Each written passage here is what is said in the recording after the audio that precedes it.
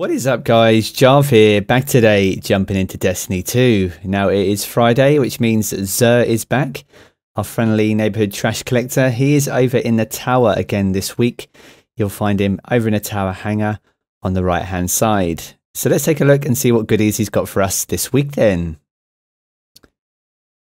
Alright, cool. So we got the Fated Engram. So if there's anything you're looking to fill out for your year 1 collections, be sure to pick this one up for 97 shards. But as always guys, be sure to pick them up here first, just to make sure you don't get a duplicate and waste your opportunity of getting a unique drop.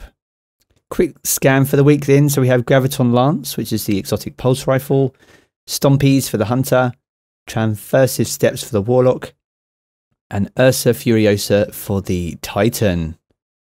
Cool, Graviton Lance then. So this is the exotic pulse. Black Hole being the intrinsic perk, where the second shot of a burst rips a hole through space-time, doing high damage and recoil with no fall-off. It also has Cosmology, where kills with this weapon cause enemy targets to detonate and spawn void projectiles that track targets. This one is an awesome weapon. It behaves more like a scout rifle, if I'm honest. It's very slow rate, but it's very hard hitting. So if you like to sit at the back of lanes in Crucible, then I guess this would be a good weapon to try. It had its moments, and it is still a good weapon in my opinion. So if you don't have it, definitely grab it if you need it. Stompies. Now, first things first, guys, these are ARC, unfortunately, but these are a very popular exotic with hunters. So we have hydraulic boosters here, where we increase sprint speed and slide distance, improves high jump, strafe jump, and triple jump. These are very much the go-to, especially in Crucible for a lot of hunters.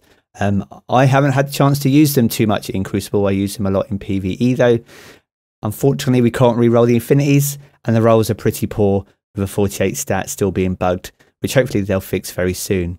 But if you are a hunter and you want better mobility, then this is definitely one worth picking up, guys.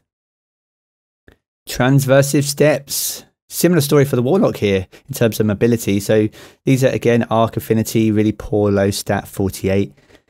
Strange Protractor is the armor's perk, where sprint speed is increased, and after a short sprint your currently equipped weapon is automatically reloaded.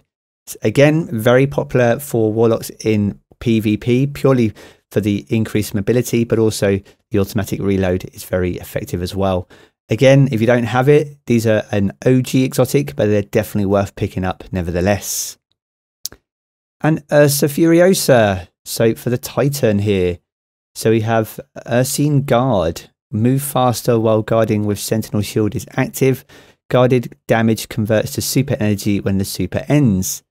These are a void affinity with a 50 stat this time. So as again, pretty run-of-the-mill in terms of roll.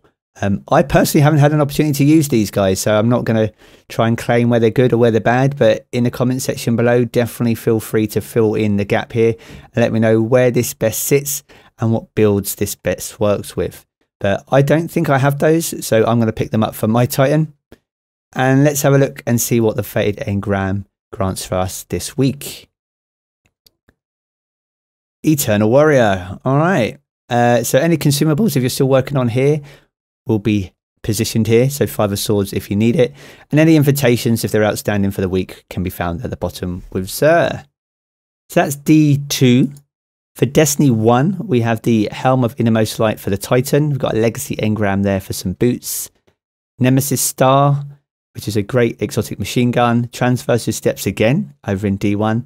And Young Amankara Spines for the Hunter for a very poor roll of 85. And any of those armor pieces will cost you 13 strange coins, and the weapon will cost you 17 should you need them.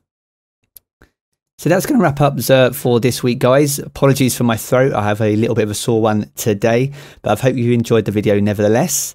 If you have, be sure to leave a rating down below. That super helps me out here on the channel.